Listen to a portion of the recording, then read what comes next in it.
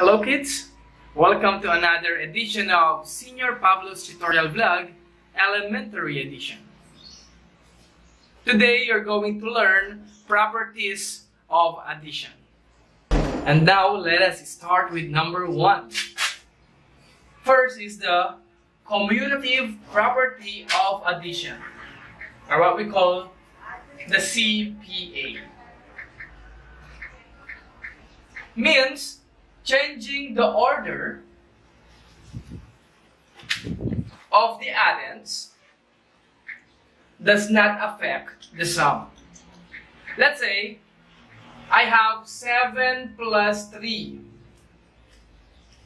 If I am going to change the order, let's say 3 plus 7, the sum does not affect, or it will not be different. It will still be the same. So 7 plus 3, that is 10. Also equal to 3 plus 7, 10. Another one, 12 plus 9.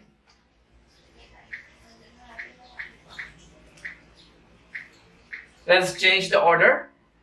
9 plus 12. So 12 plus 9, that is 21.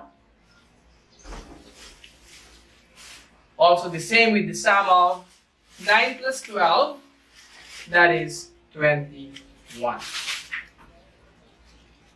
Again, what property is this? Commutative property of addition, or the CPA. Now let us try some exercises using the commutative property of addition. What if I have 13 plus 10? By commutative, change the order. So that is also equal to 10 plus 13. Next, if I have 54 plus 91. By commutative property, that is equal to 91 plus 54.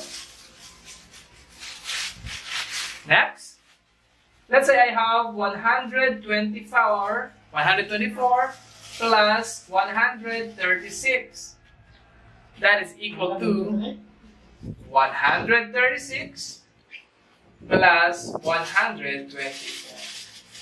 So that is the commutative property of addition.